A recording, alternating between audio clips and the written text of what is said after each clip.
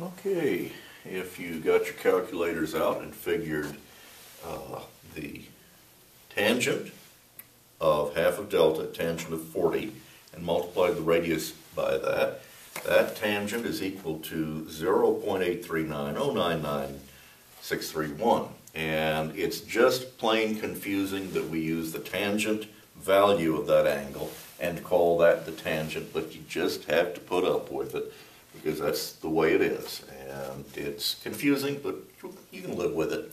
Anyway, we came up with a value of 1006.92, and we've got a right triangle. So, to figure this distance here, all we do is take this squared equals radius squared plus tangent squared, which gives us 1566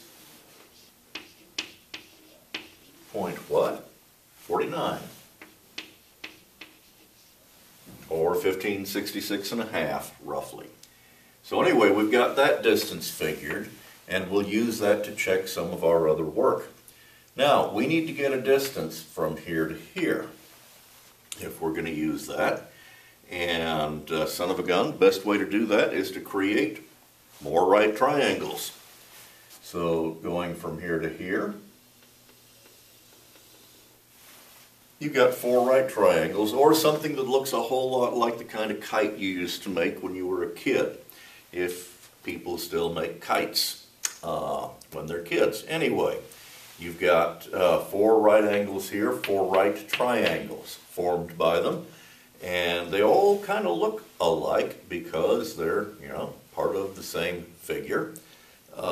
Anyway, you know that based on the fact that this angle is 100 degrees, this angle is 80, this angle here, half of that is 40. This is a right triangle, therefore this angle is 50.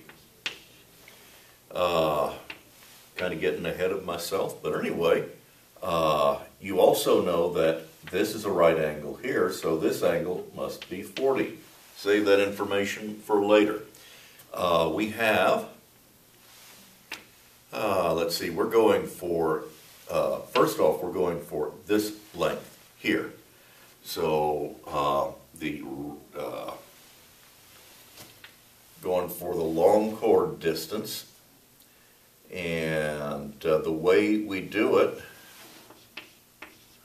first off, is we figure this. So this distance here is equal to twice of whatever we're going to get, or the long chord is equal to twice that distance anyway. It's 1200 times the sine of 1/2 delta, 40, times 2. So why are we using that? Because we know this distance and we know that figure. And this is the hypotenuse, and that's the opposite. So what does Oscar tell you? Oscar tells you that the opposite over the hypotenuse gives you the sine. We know the value of this, so therefore this number here,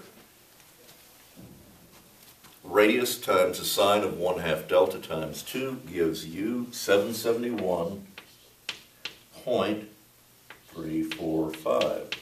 Multiply that by 2 and you get that distance, which is 1542.69. So now you've got this isosceles triangle solved, because this side is equal to that side. And now, what are we going to do? Well, if you are a surveyor, you're sitting there waiting to stake out to the end of the curve. You've already got this one figured by the distance. You know where this point of tangency is, and you're just itching to get your field crew working. So you backsight this, the PI, and you set up there.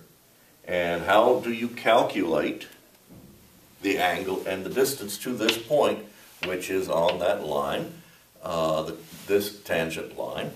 And well, it is the tangent, or it's equal to the angle for setting this point, half of the delta angle, which we already figured out was 40, and the distance is 1542.69. So now you've got that figure figured out. And I believe I'm going to need to put on some more tape. So we've got this calculated, we've got that calculated, we've got a bunch of right triangles. We haven't even started on the curve yet, but we will. And we'll be back in a minute and work on the exercises that I give you.